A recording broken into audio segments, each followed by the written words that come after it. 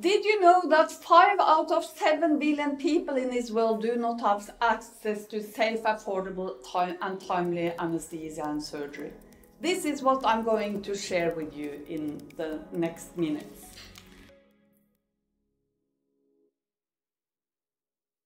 These are my conflicts of interests. As you can see, I wear many hats, but the only place that gives me money is my hospital, which is very generous to allow me to go for meetings like this and present this story.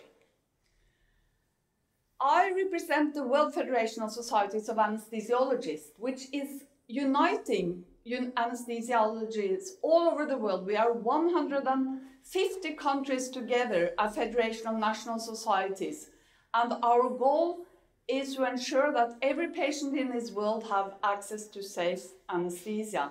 And we do this with the national societies like your own in your countries and in other countries as well. And in this work, we had to go back a few years into 2015, because that was a very important year for global anesthesia, as there were 3 important events which I will discuss a little in detail. One of them was the Lancet Commission on Global Surgery.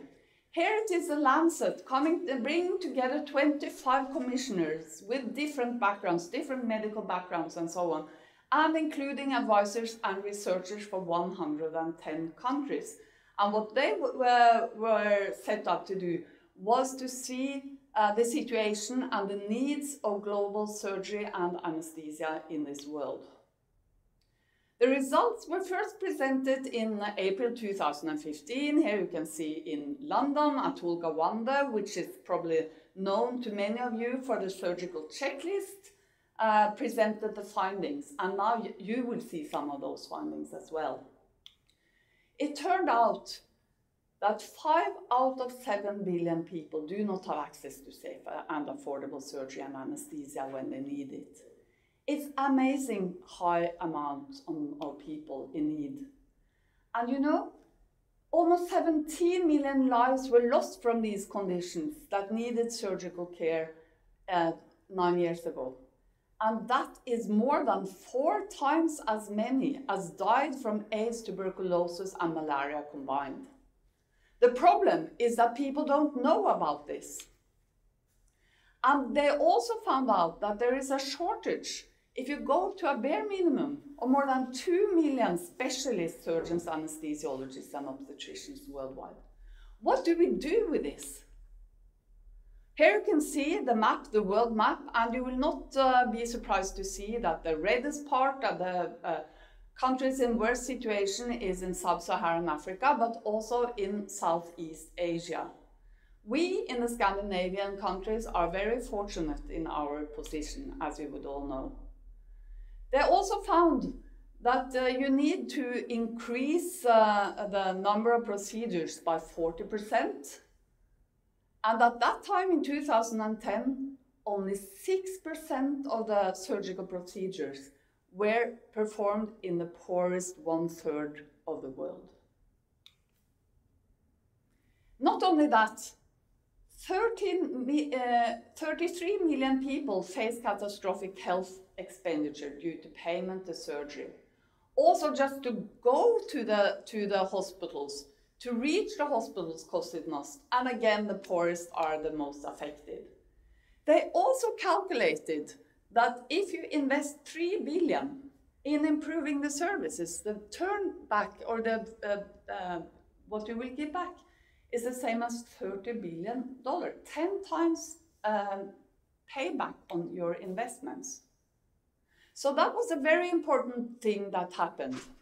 With this background, all the world's countries together at the World Health Assembly in 2015, they passed a resolution to strengthen the surgical and anesthesia care in this world.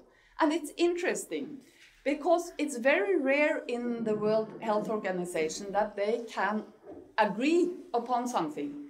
This resolution was unanimous. So all countries in the world decided that they would have to work on this. The problem is, of course, that more than 80% of these resolutions are left in the drawer. So unless somebody makes an effort to follow up and to work on them, they will remain in the drawer.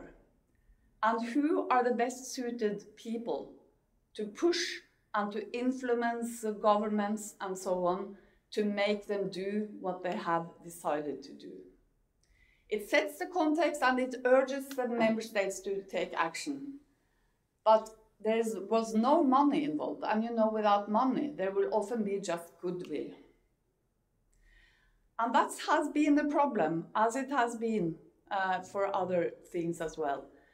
And Paul Farmer said that surgery is a neglected stepchild of global health. But then we have Craig McLean saying that if that's the case, anesthesia is his invisible friend. And again, it's up to us as anesthesiologists to work on this and to make sure that everybody knows about it. So in order to do that, we have to work on advocacy. What we did in the World Federation is that we knew that if you don't have figures, nothing will happen, nothing will improve, because then it's all wishy-washy that you just think that you need to do something. So we set out to make an online workforce map, counting all anesthesia providers in this world. And we did. We have got input from all countries in the world. Of course, these calculations and countings are linked with all sorts of weaknesses, but this is the best that we can get. And so until now, we have been able to get figures from all the numbers except from North Korea. And you can see again that this reflects the map of access to global surgery. So what workforce density should be important? The Lancet Commission target was that you needed 20 surgical anesthesia and obstetric providers per 100,000. How many of those should be anesthesiologists? Well, we thought that you cannot have everybody providing anesthesia. You have to have leaders to develop the services, to teach, and also some sort of delivery of patient care. But it's really the leaders we are working on. And we thought, okay, it's very modest if we say that we would need 5 out of those 20 should be anesthesiologists as a first step. You can see here that even when we had included the non-physicians providers, there were 70 countries that had less than those 5 per 100,000, reflecting the same shortage as the Lancet Commission revealed. Here is figures from Denmark reported from the Danish Society. This is an interactive map, so you can click on the lowest part of that column, and you will find more details on Denmark. This is Denmark. If you come to a country like the Central African Republic, there is 0. We trained one to go in there. He was killed in the war. We trained another one to go in to lead the services in CAR. He was killed in the war. And then we trained a third one, but for some reason he was not so keen to go back to his country. Because we know that this is also used as a weapon of war to kill health personnel. We found that if we set this minimum target today, we will need 136,000 new physician anesthesia providers. We all know that this is an enormous number. So then we have to set out, how can we get on from there? How can we try to minimize the urgent need that there is now?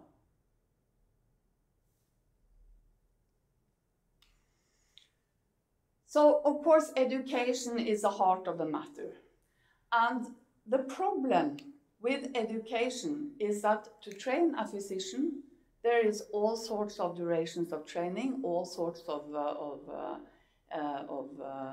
ways to train so-called anesthesiologists. We are different in all the countries. But in many of these countries, it's also a problem about basic illiteracy. If people do not know how to count and read, how can you suddenly produce all those physicians? And the paradox is, of course, that the places that most need to train people don't have the time or resources to do it. Here you can see me, I'm visiting Kesete. He's a nurse anesthetist in Eritrea. He set up a training plan in Ethiopia to train nurses. Then you all know that there have been wars between Ethiopia and Eritrea, so he was kicked out and he set up a training school for nurses to become anesthesiologists in his own country. He was himself originally a midwife, and he saw that he couldn't help C-sections without having anesthesia. You can see his textbook is on the middle photo there, and his simulation center to the right. Single-handedly, he has been training almost all the anesthesia providers in Eritrea, and he was a pioneer in Ethiopia as well. The thing is, when we train, it's good that we do have projects. It's good that we do go to countries and do nice things there. But we need to remember that when we go to countries to work and so on, it's the education that is more important than the service delivery. So our aim must really be to train people to deliver further trainers so we can grow in their footsteps. So just to give an example of what we are doing in the World Federation, we have fellowship training programs all over the world for specialist and basic training, taking people from the region. And our primary place we went was to Bangkok. It started in 1996. Taking people from the neighborhood coming there. And I can give you one example from Mongolia. They had no anesthesia providers in Mongolia. Then they came to Bangkok, leaving their families for 1 year and their homes and everything. They were being trained in a third language, and the same from our volunteer colleagues in Bangkok, teaching people without any pay or anything for 1 year. Now, there have been so many Mongolian anesthesiologists trained in Bangkok that they have got over this basic critical mass so they can continue training in their own country. Again, an overview of the training programs. Sorry, I went the wrong direction, but you can fix this. And here I have to give you another interesting example. I love Røros, working there, and sometimes it's very cold in this mountain town in Norway to work there with giving anesthesia. And in free times I get some emails, I work on emails, and one day I had an email from Dr. Shyama. She was at that time the only anesthesiologist on the Maldives. And she wrote to me, Jannicke, yesterday we almost lost an 8-year-old undergoing circumcision because we couldn't maintain his airways. It was a matter of horror, seeing a healthy child almost dying because we were incompetent. Do you have any suggestions? And I knew that in India, we had in Bangalore, there was a training center for pediatric anesthesia. So I wrote to Rebecca in Bangalore saying, Rebecca, read this email. And you know, within 1 hour, when I was here in this ice-cold environment, I had fixed Dr. Shyama a training place in Bangalore, so she could come back to the Maldives providing safe anesthesia. How much do we think about these things when we are snorkeling on the atolls outside the Maldives? But then there is another problem, of course, because what should be the minimum? You can never get the desirable versus the feasible. You have to make some kind of level what you think is the minimum. And it's clear that one size does not fit all, and it's also a problem that we in our different countries, we have different cultures, different rewards. So in large parts of the world, due to historical and cultural issues, they don't want to see anyone than physicians providing anesthesia. But what we had to say then, we had to make a position statement that we need to have anesthesia should be provided, led, or overseen by an anesthesiologist. Teamwork is important, but you must sometimes accept that not only physicians can do it. And by those who voted, all the member countries agreed and approved that. And this is one of the messages we are giving when we are at the World Health Assembly. giving statements to the governments, telling them that they have to improve the situation in their country and take the lead themselves. Unless you get the governments on board, you will not get nowhere with all our nice projects and so on. So the challenges really are safety and quality. Nå bare sier jeg, nå tror jeg dere må kutte litt innimellom, men det får du gjøre etter hvert da. When it comes to safety and quality, we are working with many organizations, as you can see. But as this is a Scandinavian Congress, I would like to highlight what we did when I was the president of the European board working with the ESA. And it will be 10 years next year that the Helsinki Declaration on Patient Safety in Anesthesiology was launched. And that was a great event in Helsinki and a great contribution by Scandinavians, I must say, to safety, that we were able to launch this in Helsinki. It was a great day, but again, unless it's followed up, it is for nothing. We have developed this for Europe, but at that time we didn't understand or realize that the rest of the world was also just waiting for something like this to happen. So we were invited to all these countries, all these parts of the world that wanted to sign up to the Helsinki Declaration on Patient Safety. And here you can see how much it has spread worldwide. This is one aim made by anesthesiologists, how we must work all together. Physicians, politicians, trainers, nurses, other clinicians, and the industry, all parties must work together. So this is a very good framework that can be used. Another example of working, people coming together, because that's what is important if you are going to improve patient safety in rich and poor countries alike, is to come together. And the patient safety movement is one of those ways that we can do that, coming together and create safe policies and so on. And when I show you this photo, of course it's nice for me that I have shaken hands with Clinton, but the main thing with this thing is to illustrate that sometimes we as clinicians feel that we are fighting windmills.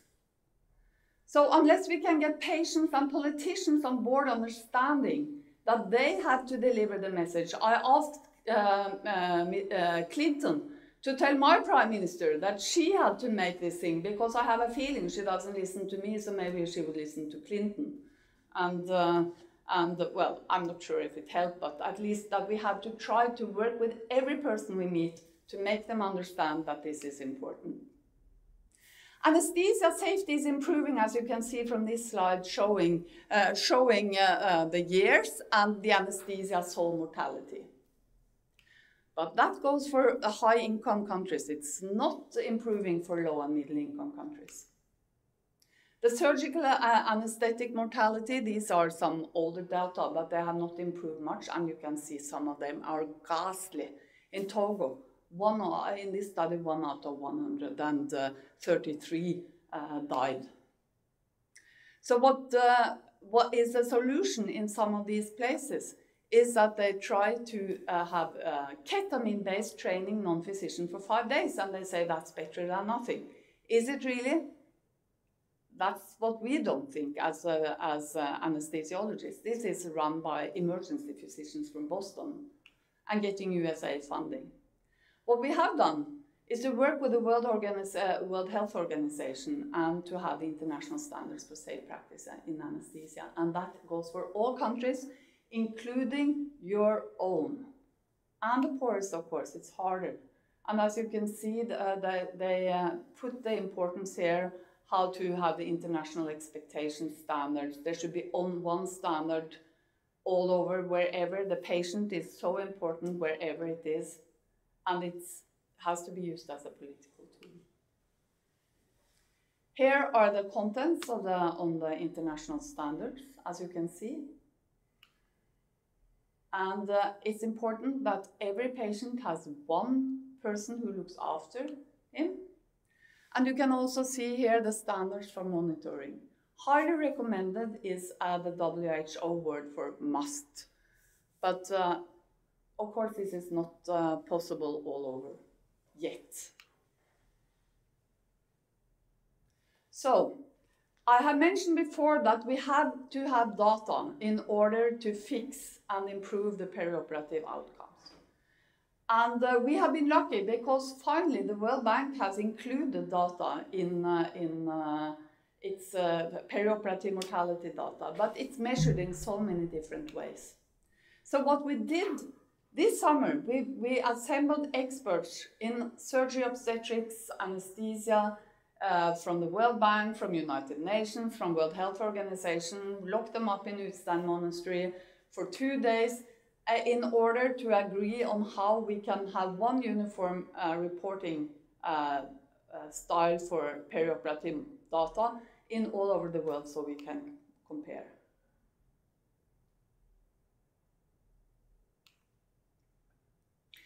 So I have told you how important it is that we work on with the governments. And you can see here, this is from 2 years ago in the World Health Assembly, when Zambia and Zimbabwe launched their national surgical obstetric and anesthesia plans. You can see this from the bottom. And what was interesting at that time, we had to push ourselves into all the ministries, trying to make them listen. And we går feil veien, men det ordner dere. And then it became so popular that everybody, so many countries wanted to make their own plans. So we had a workshop in Dubai making a framework for how those countries could prepare their plans. And here is the policy brief, which we have been using. And the countries can use that to improve the improvement and how things are changing. Last year, the Pakistani government came to ask us how we could help out, and we have traveled around, and now more than 40 countries in the world are pre-planning those plans. And that's the first tool, or first step to make the governments take responsibility. This is from the opening session of the World Health Organization this year. And it was the editor-in-chief of the Lancet, Richard Horton, who gave the opening speech. And he gave these 5 messages to all countries. 1, gender equality. 2, environment, climate. 3, improve the situation for global anesthesia and surgery. 4, fund the WHO. 5, bring your Minister of Finance next time. So this was the only problem, health problem, that he mentioned to all of them.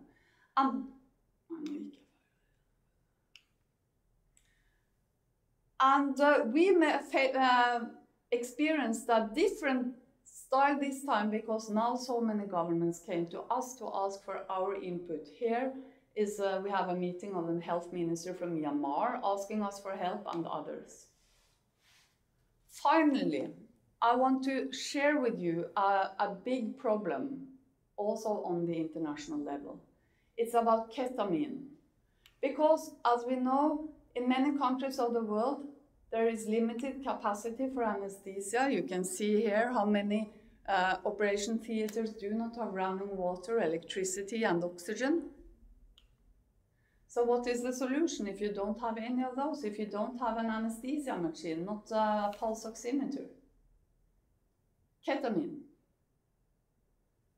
And the problem is now that China wants to make it a scheduled drug because they have, outside of China, it's been used as a party drug, Chinese ketamine, and they want to have a stop for that. And that would be a big problem if that happens. You can see here is how it's being used for emergency C-section. This is in Burundi. Even in natal surgery it has been used. And here is also laparotomy, ketamine only. So what happens if that is scheduled? Let's see what happened in India when they scheduled morphine. Well, they made it so difficult to get out of the pharmacy. So you needed six different notes to fill in order to get it out of the pharmacy. So nobody did that, so the pharmacy stopped stocking it. And then the manufacturer said, well, nobody's asking for ketamine anymore, so we stop it. So the medicinal use of morphine dropped by 97% after the law was enacted. And we can easily see the same thing happening to ketamine, and we will end up in this situation, which was during the embargo in Iraq, when they have to perform procedures without any anesthesia whatsoever. So we have to work, we have to lobby on this all together, and this will come back, so we might have to turn to you to work with your governments to influence those United Nations organizations. We are doing campaigns, as you can see, and trying to promote it in all different ways. So I have gone through quite a number of things what we are doing in reaching the goals of Lancet Commission and Global Surgery. We need your help, we need your input from the Scandinavian countries. We are so well off in this world and well placed to influence our ministries of health to do more than, or foreign ministries or whatever, to do more than what they are doing now, and change their views and work more on us to improve anesthesia and surgery in this world. You can read more, and we will discuss more at the Congress, World Congress next year. Thank you very much.